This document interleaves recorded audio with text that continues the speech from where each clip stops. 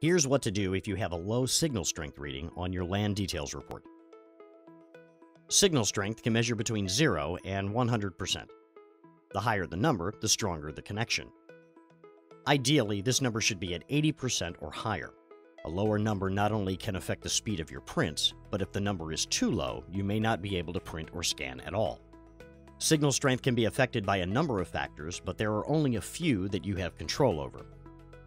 The biggest impact you can make is by shortening the distance between the printer and your wireless router and decreasing the number of barriers between the two.